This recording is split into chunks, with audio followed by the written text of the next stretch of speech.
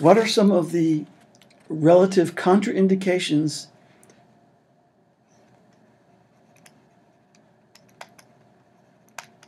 and risk factors for a poor outcome?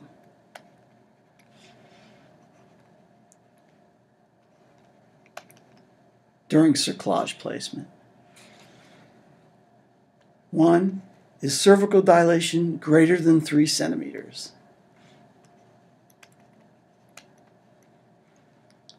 2, active labor.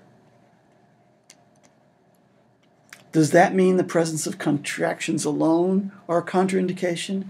No, because oftentimes when the cervix has changed significantly, contractions will ensue.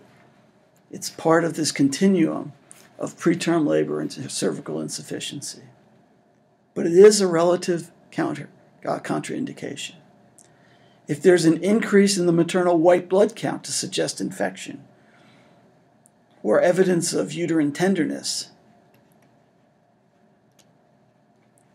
or fever, the cerclage is probably best not placed. Prolapse of membranes completely into the vagina is a very poor prognostic factor.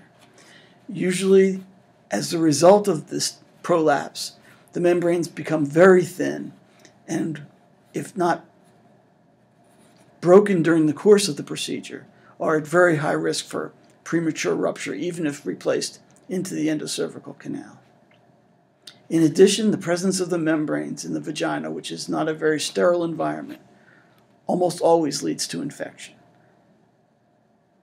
Under desperate situations when there's no chance of fetal survival without an effort placing a cerclage, we will frequently attempt to do this. But again, the success is very poor. If there is a malodorous or purulent vaginal discharge, even in the absence of uterine tenderness and elevated white count or maternal fever, there's an increased risk that affection or chorioamnionitis is already established. If there is weeping of amniotic fluid across the membranes, the chance of success is low. If you see denuding of the membranes so that the chorion is separated or absent from the amnion, the chance of success is low. And if the patient has failed a cerclage earlier in the pregnancy,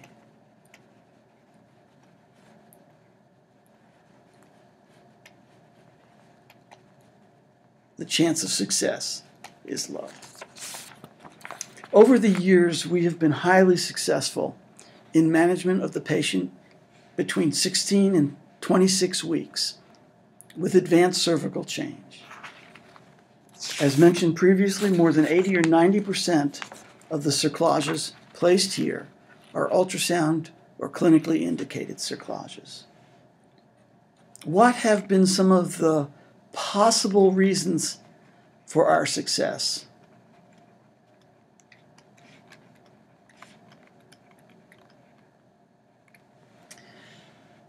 In my mind, the empiric therapy that I began using 25 years ago or longer has contributed to the success.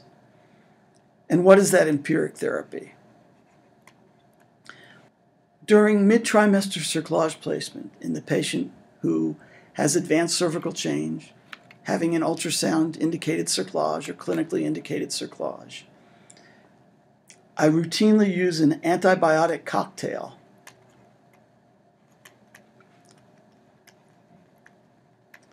which consists of either penicillin or ampicillin or cephalosporin, given for 2 to 3 doses around the time of the procedure itself. Added to this cocktail is azithromycin, and we use the regular 5-day course with the first dose being administered prior to the procedure, and then completing the course after the procedure. And metronidazole. Metronidazole we use 500 milligrams 1 to 3 times per day in the perioperative period, and then 1 to 2 times per day postoperatively and indefinitely until beyond 34 weeks gestation. My preference is to begin each of these antibiotics at least 1 to 2 hours prior to the procedure in the patients at low risk for imminent delivery. In patients with advanced cervical change, however, I've sometimes found it useful to wait 8 to 12 hours. Because if chorioamnionitis, uterine infection, is driving the procedure, driving the cervical change at that point, usually it will result in continued contractions and delivery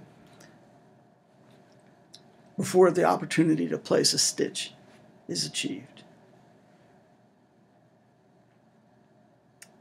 One of the other things we do to treat empirically in mid-trimester, again, not the prophylactic cerclage that's done early in pregnancy, but in mid-trimester I add indomethacin, depending on the patient's size, usually a first dose of 100 milligrams, and then 25 to 50 milligrams every 6 hours for 48 to 72 hours. This approach is again empiric. It is not proven. But the success rate here over time makes me very reluctant to consider changing this approach. And there seems to be very low morbidity for the patient associated with it. What is the follow-up of the patient who has had a mid-trimester cerclage in particular? One is to continue ultrasound surveillance. That's transvaginal ultrasound of the cervix to assess cervical length. Indeed, we'll continue this up to 26 to 28 weeks gestation. There are many circumstances in which the cervix will continue to change despite the cerclage placement, where an opportunity arises to replace the cerclage and prolong the pregnancy. This helps to detect that. We do not routinely use tocolysis, either procardia or prolonged use of indomethacin or ibuprofen, and never terbutaline administered orally to these patients because of their increased risk of infections.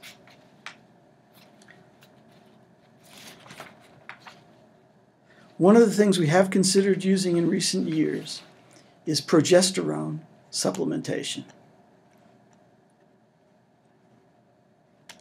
Again, this is at present unproven in the management of a patient with true cervical insufficiency once a cerclage has been placed. However, there is good data to suggest that progesterone therapy alone for the shortened cervix can reduce the risk of preterm labor and delivery. My choice for progesterone therapy with a cervical cerclage is to actually use a vaginal preparation, either cream or tablets or suppositories, of 90 to 100 milligrams, administered nightly, when the patient can rest for at least a couple of hours without getting up. In conclusion, it is my belief that cervical cerclage still has a very important role in the management of the patient with cervical insufficiency and even patients at risk for preterm labor and delivery. The only way to judge as to whether a cerclage might be indicated mandates the use of either routine screening for cervical insufficiency in the 18 to 22 week range, or a very low threshold for screening for risk factors and evidence of cervical change at the time of routine ultrasound. We have seen in our state alone a significant reduction in the rate of very low birth weight babies. And I have to believe that our success with cervical cerclage in recent years has contributed to this decline, and ultimately a decline in healthcare costs for the management of these patients.